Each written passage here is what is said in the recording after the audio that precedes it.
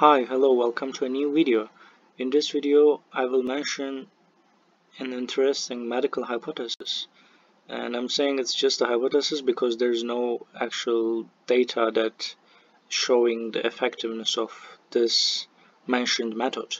They hypothesize that intranasal administration of streptozotocin will be a valid model of Alzheimer's disease like dementia. So by administering it, then um, they can they can model the Alzheimer's disease like dementia. And it's sort of a long topic. And this streptozotocin is a glucose analog containing an N-methyl nitrosurea group that is used to induce experimental diabetes mellitus. So it is used to induce that diabetes in animal studies.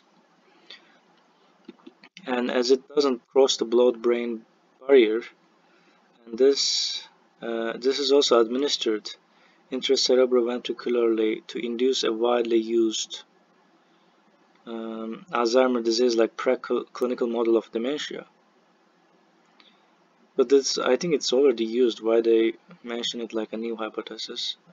In this work, we aim to briefly discuss some structural and functional aspects of intranasal barrier, raising the hypothesis that it could be used to induce a dementia model via its nasal installation. We approached this administration as a possible route to reach the hippocampus independently of the presence of glucose transporter in olfactory cells, which is capable of transporting this streptozotocin. We then discussed the neurotoxicity of it to neural cells and finally proposed how this hypothesis could be confirmed experimentally. This alternative Alzheimer's disease-like model of dementia would be very attractive for preclinical studies as it is less invasive and simpler, because intranasal, and no need surgical procedure, cheaper and less stressful for animals. So they used it before intracerebroventricularly to induce it.